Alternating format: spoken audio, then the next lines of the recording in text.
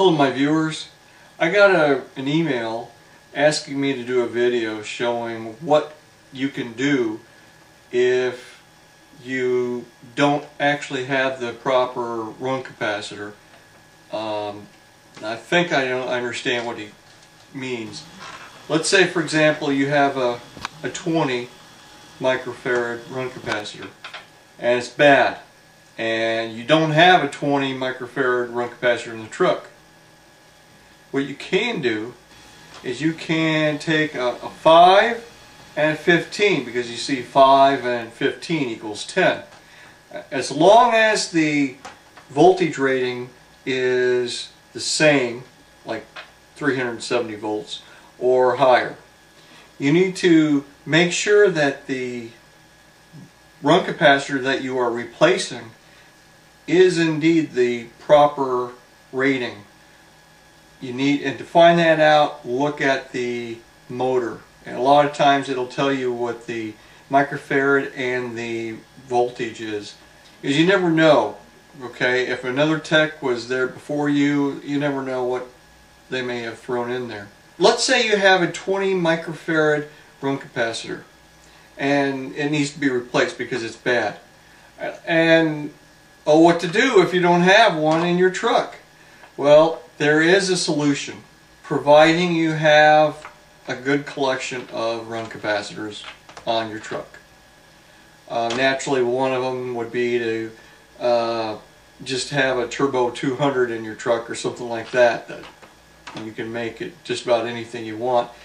But if you don't have any Turbo 200 run capacitors in your truck, and let's say you have a whole bunch of 5s and 15s or whatever, all sorts of different ratings, you can actually connect more than one run capacitor together, and I'm going to show you how you can do that.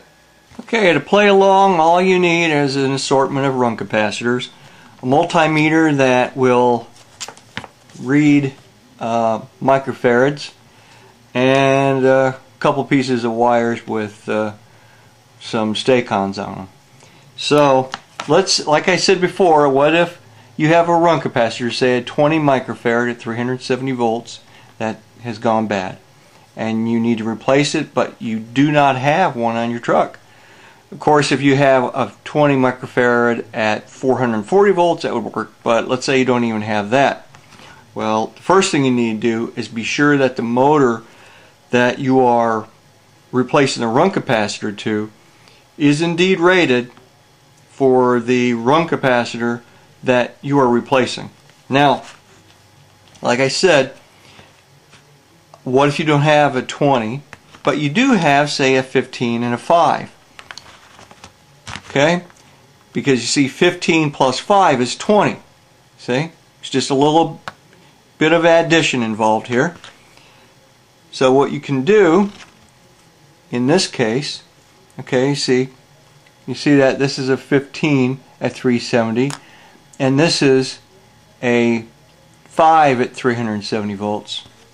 So what you can do in this case is you can take one wire, connect it to one of the terminals on one of the run capacitors, then take the other end of the wire and connect it to a terminal on the other run capacitor,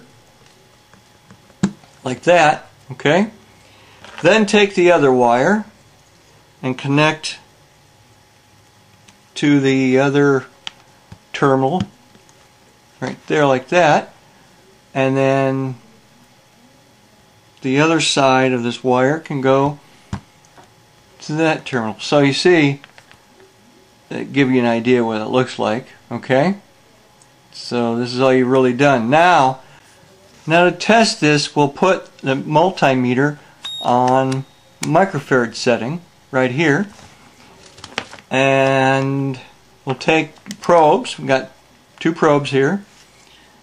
Right now I have my probes on one terminal and one on the other, on the larger run capacitor, which is a 15, but as you can see, we're getting 20.5. So you see, we're good to go.